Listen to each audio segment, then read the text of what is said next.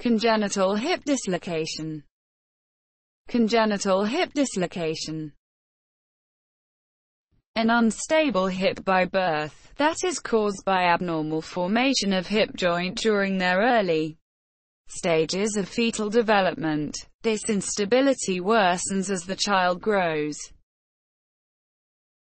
Barlow maneuver identifies an unstable hip which can be passively dislocated.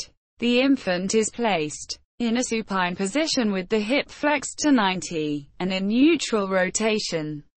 The examiner adducts hip, while applying a posterior force on the knee to cause the head of femur to dislocate posteriorly.